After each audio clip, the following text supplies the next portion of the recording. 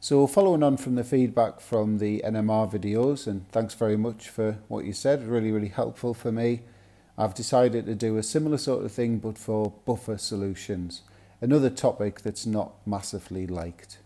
So this is the first one. So like before, if you want to have a go at that, pause the video and then play on when you're ready for the answers.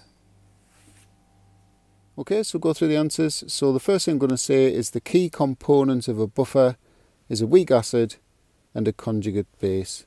So from the glycolic acid, we've got a weak acid, and from the glycolate ion, we've got the conjugate base.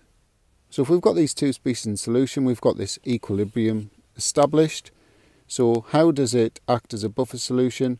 Well, if you add some acid, a small amount of acid, you're obviously increasing the H plus ion concentration. So this reservoir of weak base, so in the case of this buffer it would be the glycolate ions, they can accept the extra H plus ions and send the equilibrium over to the left hand side. If you added a small amount of alkali, so if you had a small amount of hydroxide ions, that's going to lower the H plus concentration, and so the reservoir of weak acid will dissociate more and replace the lost H plus ions. So the upshot of both of those processes is that the pH remains roughly the same.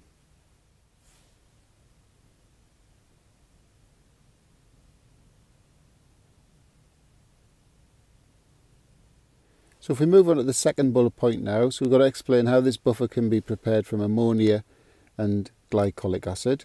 So remember, we're after the glycolic acid and the glycolate ions being present in the same solution.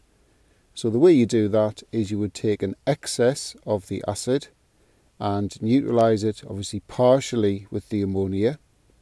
So at the end of that process you would still have some glycolic acid left, but you would also have some glycolate ions.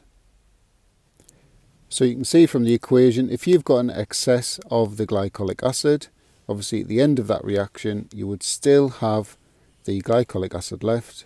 So there's one of your key components, but you'd also have the glycolate ion, and that's your other key component.